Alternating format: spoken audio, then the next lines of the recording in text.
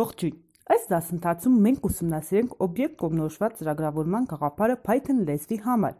Օբյեկտ կողմնորոշված ծրագրավորումը դա ծրագրավորման մոտեցում է, որի գաղափարական հիմք են հանդիսանում դաս եւ օբյեկտ հասկացողությունները։ Իսկ ինչ է դասը եւ ինչ է օբյեկտը, եւ այս թեմայի տեսական մասին ես մի անգամ անդրադարձել եմ արդեն JavaScript լեզվի համար։ Ես այդ դասընթացի հղումը կթողնեմ նկարագրության մեջ, այնտեղից կարող եք ծանոթանալ տեսական մասին։ Իսկ այս դասընթացում ես միանգամից կանցնեմ գործնականին ու կդիտարկեմ օրինակներ։ Եկեք ստեղծենք դաս եւ նրա հիման վրա օբյեկտներ։ Դաս ստեղծելու համար նախ եւ առաջ կգրենք class բանալիային բառը class person, որտեղ կարող են գրել արդեն ինչպես ֆունկցիաներ, այնպես էլ փոփոխականներ։ Ստեղծենք փոփոխականներ։ Կստեղծենք երկու փոփոխական, name եւ age փոփոխականներ։ Նրանց կտանք նաև արժեքներ։ Վերջ, էլ բան չենք ավելացնի, այժմ եկեք ստեղծենք օբյեկտ այդ դասի համար։ Կստեղծենք օրինակ Henry օբյեկտը, որին կվերագրվի այդ դասի անվանումը։ Այժմ Henry-ն հանդիսանում է person դասի օբյեկտ։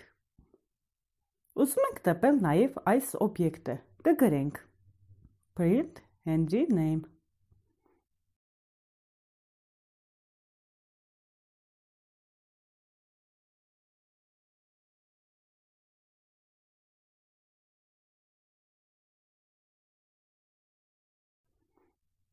Այստեղ ըստ լռելյան կտպվի Armen, բայց մենք կարող ենք փոփոխել այդ անունը եւ գրել հենց Henry, դրա համար կգրենք հետևյալը։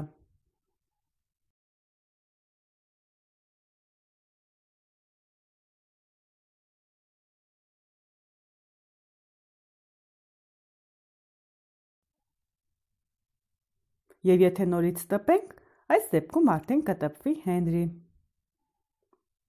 Եկենք նոր օբյեկտ ստեղծենք եւ նորից փորձենք տպել name-ը։ Կստեղծենք Կարեն օբյեկտը, դրան նորից կտանք այդ դասի անվանումը person-ը։ Եվ եթե այստեղ տպենք նաեւ նրա name-ը, այստեղ մենք կարող ենք ասել, որ պետք է տպվի Henry, քանի որ մենք վերևում փոփոխեցինք այդ արժեքը, բայց դա այդպես չէ, քանի որ այստեղ ամեն մի օբյեկտ ունի իր հատկությունները եւ նրանց հիմքը դասն է, այստեղ կտպվի արդեն դասի մեջ դրված արժեքը։ Այսպես ստեղծում են դասեր եւ օբյեկտներ, ընդ որում օբյեկտների քանակը կարող է լինել անսահմանափակ։ Օրինակ, եթե ունենք դասարան եւ 30 աշակերտ, դասը կլինի դասարանը եւ օբյեկտներն աշակերտները։ Արդեն օրինակ name-ում մի փոփոխական կօգտագործենք,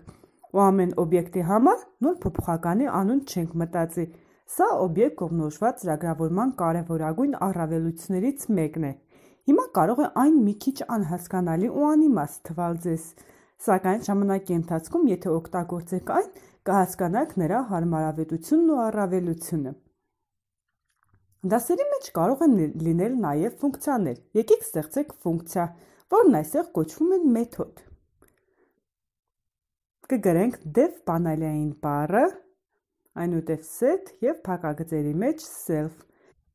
Self արգումենտը պարտադիր արգումենտ է ֆունկցիայի համար, որն իր մեջ ընդգրկում է դասի օրինակը եւ օգտագործվում է մեթոդի կանչման մեջ, եւ անպայման այն օգտագործվում է դասի բոլոր ֆունկցիաների համար։ Եկեք էլի արգումենտ տանք մեր set ֆունկցիային։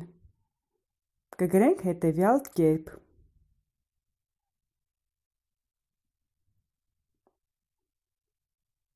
որտեղ դիմում ենք վերևի դաշտին self-ի օգնությամբ։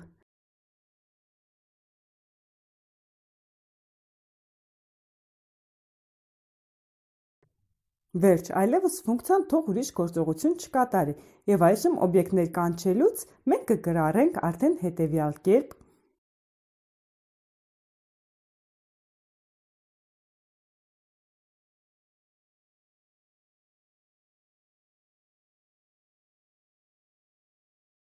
Եվ եթե տպենք,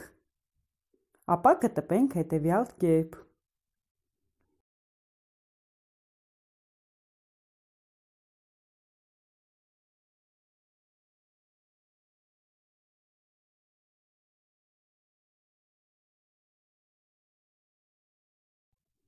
Վերջ, այս դասընթացի համար նախատեսել էի այսքանը։ Շնորհակալություն, մինչ նոր հանդիպում։